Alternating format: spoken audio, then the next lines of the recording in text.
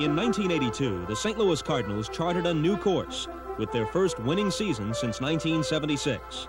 They qualified for the playoffs for the first time in 7 years. With one of the youngest teams in the NFL, head coach Jim Hanifin has molded a winner. In 3 seasons under Hanifin, the Cardinals have become contenders. When the Big Red traveled to Green Bay to meet the Packers, their inexperience caught up with them.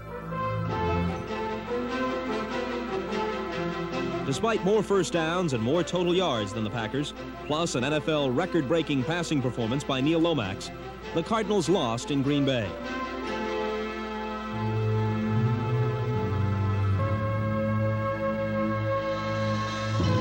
But the Big Red's final touchdown signaled more than the end of a turnaround season.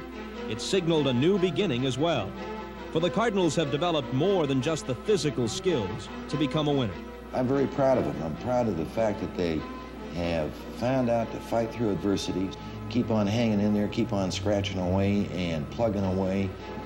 You know, it's something that all coaches say to their team, hey, if you'll do that, good things will happen to you. Well, a couple of good things have happened to them, and it's what I'm excited about. It's happened to them when they were very, very young, and it bodes well for the future. The word is out in the NFL. The St. Louis Cardinals have issued an alert. The Big Red is on the verge of championship contention. Indeed, the Big Red have sounded a red alert.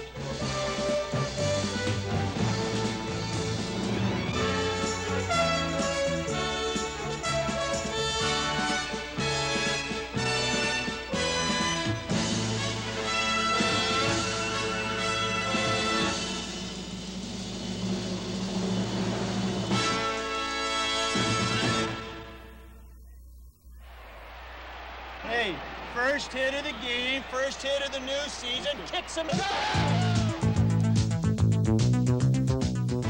On opening day in New Orleans, the St. Louis Cardinals met the improved New Orleans Saints. But an equally improved Big Red defense forced 4 turnovers and limited the home team to a single last-minute touchdown.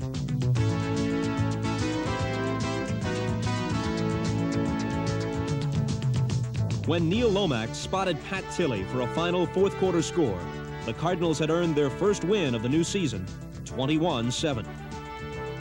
After a promising start, the Cardinals returned home to face out of contention. And when an NFL players' strike halted play, St. Louis fans would have to wait 57 days to discover if the '82 Cardinals were contenders or pretenders. But the winds of change had brought the Cardinals a new assistant head coach, a defensive specialist named Floyd Peters. You gotta understand, you're a corner, babe. You're a corner. You guys are getting rattled out there. His sights were now set on pumping new life into a St. Louis defense that had allowed the most points in the NFC in 1981. Tackling was the biggest problem they had. Attitude was another thing, quitting and giving up on the thing. And a general kind of disparity about they'd play well for a play or two, a series or two, maybe a quarter, but they wouldn't fight all the way through. So you have talent there. It's just getting them to play their best every Sunday. Most ball players will give you a chance to see if your package will work. But you better have some success along the way or you'll lose them real fast. Late in 1981, the Cardinals went from a 3-4 defensive alignment to a 4-3. Floyd Peters has kept and refined that 4-man front, and the Cardinals immediately improved their sack total. What once was a negative is now a positive.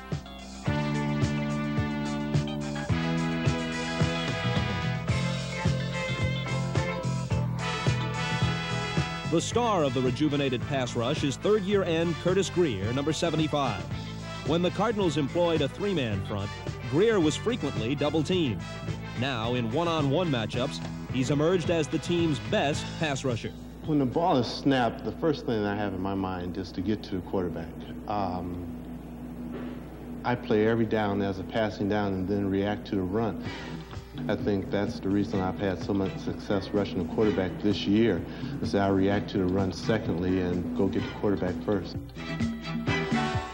1982 marked the 3rd year in a row that Curtis Greer has either led or tied the Cardinals in sacks.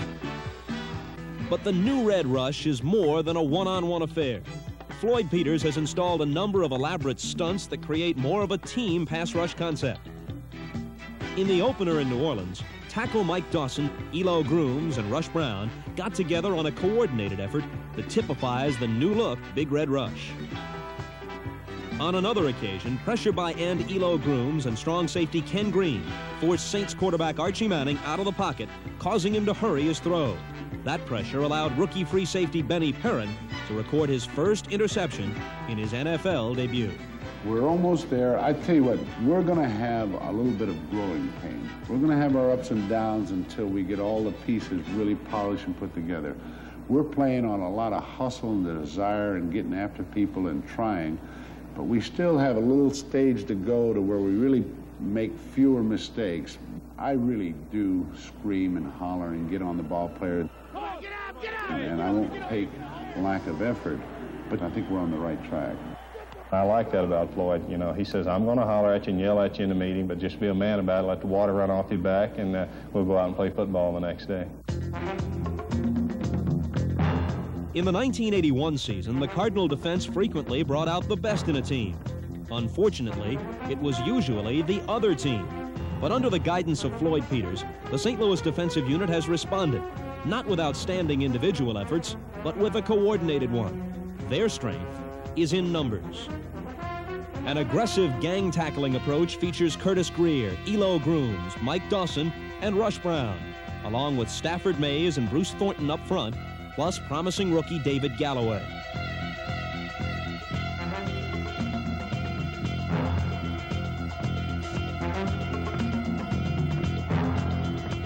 Cornerback Roger Worley is retiring after 14 seasons in St. Louis and bids farewell to a secondary that includes Jeff Griffin, Carl Allen, Lee Nelson, and all-rookie team free safety Benny Perrin. Capable support in the defensive backfield is provided by Ken Green, Dave Stieff, Don Besselou, and Herb Williams. A young linebacking contingent made great strides under Floyd Peters, a group that spotlights E.J. Jr., Dave Aarons, and Charlie Baker, backed up by Craig Pookie, Kurt Allerman, and John Gillen.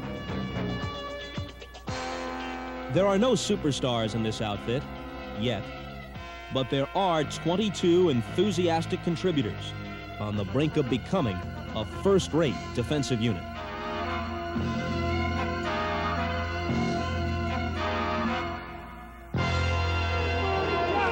Great defense! Way to shake, guys!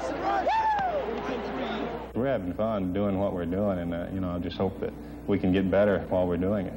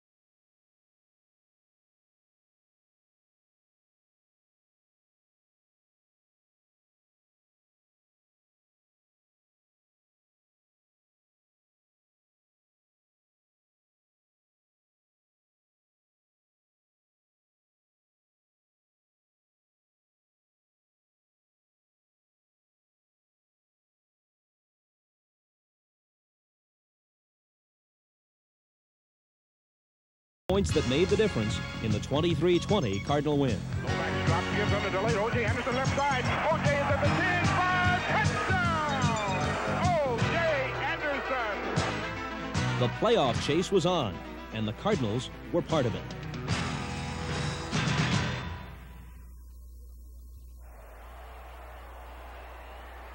A fixture on the St. Louis offensive line for over a decade has been six-time All-Pro Dan Deerdorf. In 1982, Deerdorf sacrificed his tackle position to a rookie and moved over to center. Let's go, Dan. Huh? Get him fired up. Hey, again, Deerdorf was the leader of a line that included Terry Steve, Joe Bostic, Art Plunkett, George Collins, Randy Clark, and Bob Seabrook. Get them stoked up.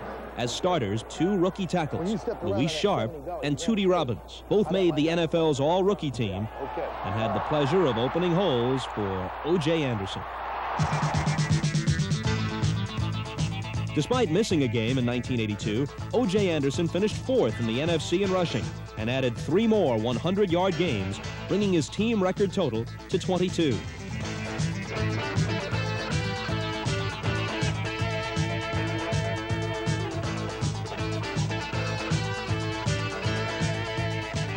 Already the Cardinals' all-time leading runner, Anderson has led the National Football Conference in rushing for the time he's been in the league, and he finished the season just 80 yards shy of 5,000 in a career that has spanned less than 4 full seasons.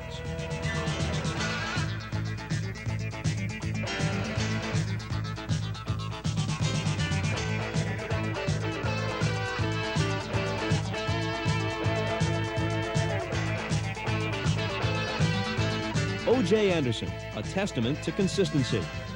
At just 26 years of age, Anderson will provide plenty of power for the Big Red throughout the 1980s. In the week following the Atlanta game, Anderson was unable to suit up for a critical matchup against the Eagles in Philadelphia. His spot was turned over to Stump Mitchell, number 30, a second-year back who was handed his first starting assignment as a pro. Filling Anderson's shoes was not an easy task, and a little advice from O.J. helped put the bite back in the Cardinal attack. That way you keep your legs fresh and go right back in there and give them some more. It's your day. It's all on you. Neil Lomax and the Cardinal offense looked more and more to Mitchell, and number 30 carried the burden like a seasoned veteran.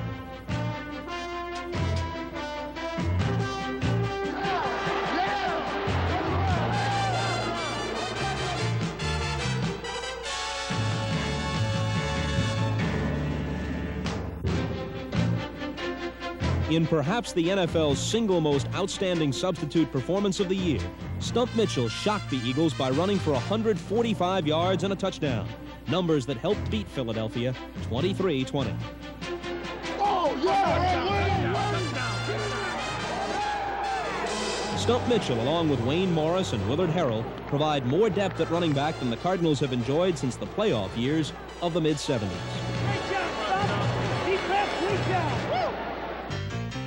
Stump Mitchell's performance in Philadelphia came as a surprise to some, but not to those who followed the Cardinals' 9th-round pick in the 1981 draft.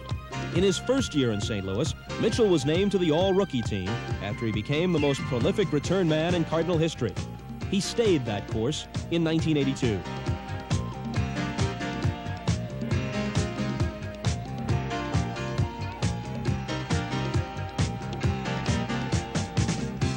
The 5'8" Mitchell has extended his talents far beyond the limits of special team play, as he proved in Philadelphia and against 8 other NFL opponents in 1982.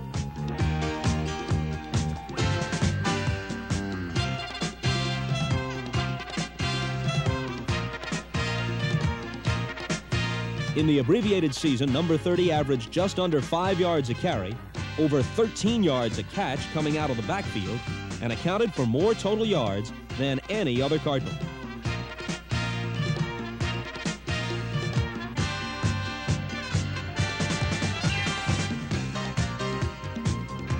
Stump Mitchell is but one of a group of young Cardinals who have gained valuable playing experience in their first years in St. Louis.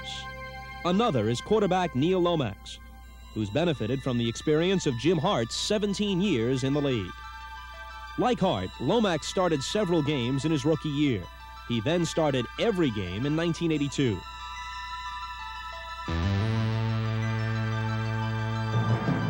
The only way to learn the game is to play it. But while experience is a good teacher, it seldom gives vacations.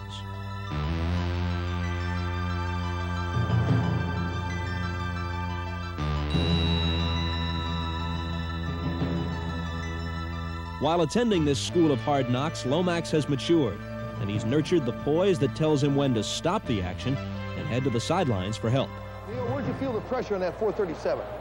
Well, what screwed me up was he came and then came off on juice. In order for one to learn from his mistakes, he must fully understand those errors. And with the patience of the Cardinal coaching staff, Lomax can make the proper adjustments, climb back in the cockpit, and come out throwing. To run the post, work it. Fire him up, Neil, fire him up.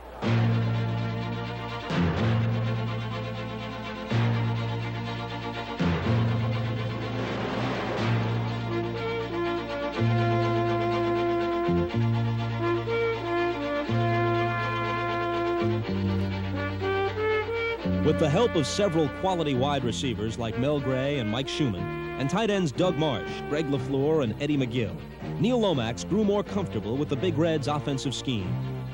And Lomax's poise paid off most when he led all NFC quarterbacks by throwing the fewest interceptions in 1982.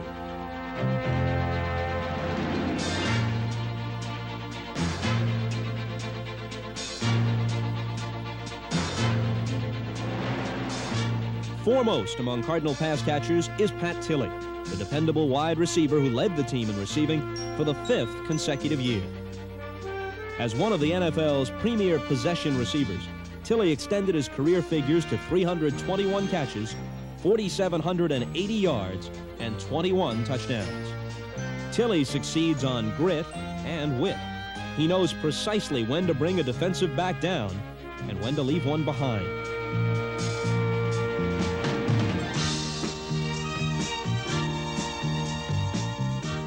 Tilley's counterpart at the other wideout position may be the game's most versatile performer. A year ago, Roy Green, number 81, doubled as a defensive back and became the first player since 1957 to have an interception and a touchdown catch in the same game. In 1982, Green concentrated on one position, wide receiver, and gave clear indication that he's becoming one of the league's best.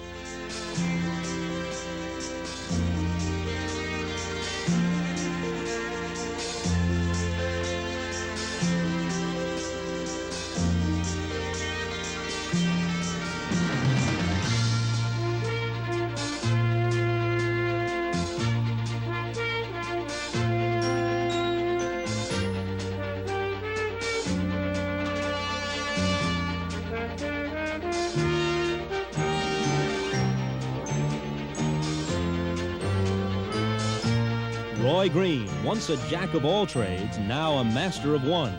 And in 1983, Roy Green and the Cardinals will again take wing, seeking out a nesting place at the top of the NFC's Eastern Division.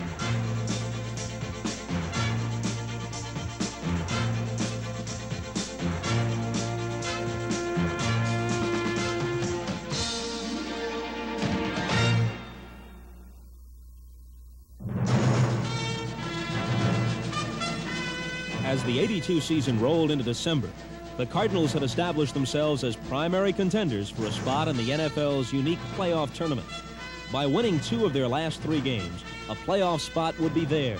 And on a grim day in Chicago, the eyes of the Big Red focused on that goal.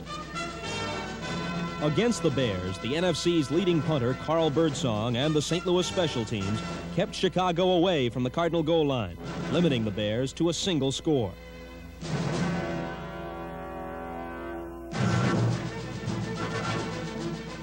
Then the Big Red got all the points they needed from running back Wayne Morris, number 24, and kicker Neil O'Donohue. A 48-yard field goal by Neil O'Donohue. Out of the hole of Roger Ruller, the ball is down, the kick is up, high. With 25 seconds on the clock, it is good! Neil O'Donohue from 48 yards away.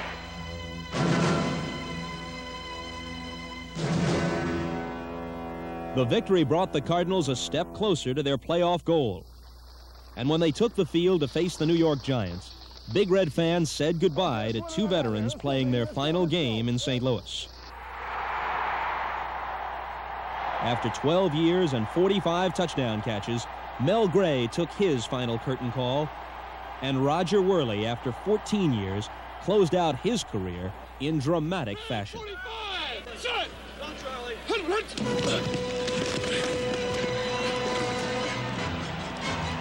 Worley's going to run with it. Worley's down at the 15. First down, 10. Roger Worley, touchdown! What a way to close out your final game in a Cardinal uniform.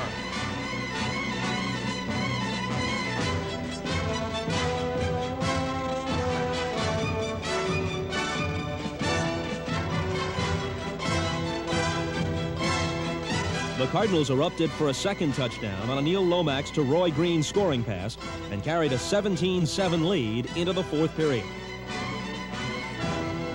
But when the Giants struck for two quick touchdowns of their own, St. Louis suddenly found themselves behind with 1:07 to play. The Cardinals have to come from their 30 to the Giants' end zone. Nothing in between will work. They have to get all the way in the end zone. A field goal is no good. A similar situation unfolded in 1963 when the Cardinals trailed Pittsburgh 23-17 with just 47 seconds left. Quickly, Charlie Johnson drove the Cards the length of the field, and with just 5 seconds left, he spotted Bobby Joe Conrad. As time expired, Conrad crossed the goal line with the touchdown that won it 24-23. Now, some 20 years later, it was do or die again in St. Louis. And drops. Here comes the pressure. Stepping up, throwing right side, Roy Green. Caught! First down for Roy Green. Out of the shotgun, here comes the pressure. Lomax steps up and throws. It is caught! It is caught at the 7-yard line. All right. Okay, let's go I-439, huh? First and goal at the Giants' 7-yard line.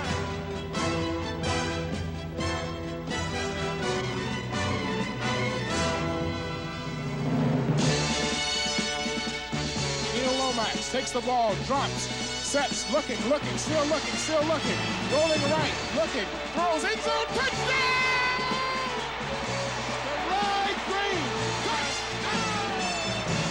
The Big Red combined firepower with willpower to beat the Giants 24-21 and achieve their season-long goal, a spot in the playoffs.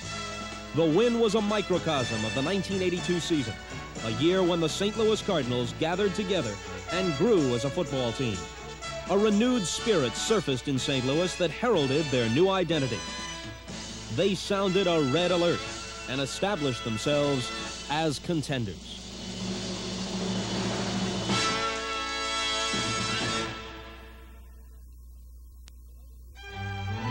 The 1982 NFL season was filled with bizarre events, and this was the 82 season one of the wildest ever. Mark Henderson won't be coming to Busch Stadium in 1983, but plenty of top teams and talent will be. In the race for another playoff spot, the Cardinals welcome the defending Super Bowl champion Washington Redskins, featuring Joe Theismann, John Riggins, and a full complement of Hogs and Smurfs. Pro football's toughest, most competitive division, the NFC East, features, as always, the Dallas Cowboys, who take aim at their 18th consecutive winning season.